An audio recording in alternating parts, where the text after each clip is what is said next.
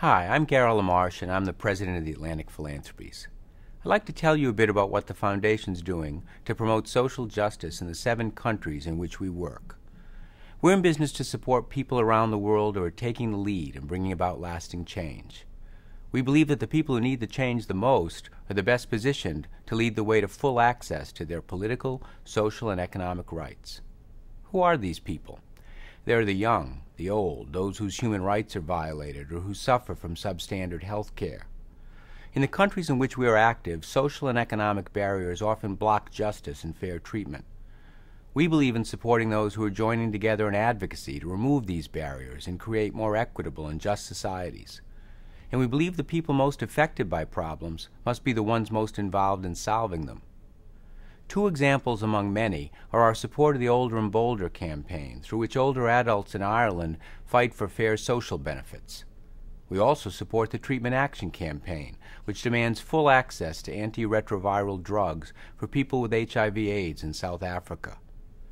Our approach to lasting social change seeks to build on the existing capacities of individuals, organizations, communities, and movements, to develop frontline leaders, to strengthen communities to act on their own behalf, to address the root causes rather than symptoms of injustice, to connect the delivery of vital services to advocacy that secures them for all who need them, and to build and support partnerships with government, funders, and others who can work for change for decades to come.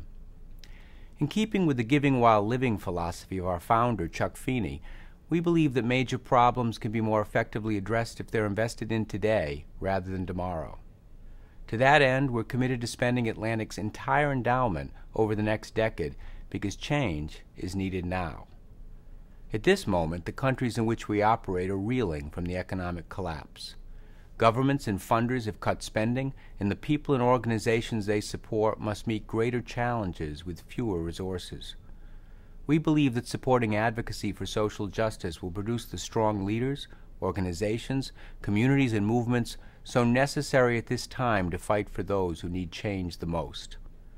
On behalf of all of us at Atlantic, I encourage you to learn more about the visionary and tenacious individuals and organizations we're privileged to support. Please join with us in working for lasting social change. Thank you.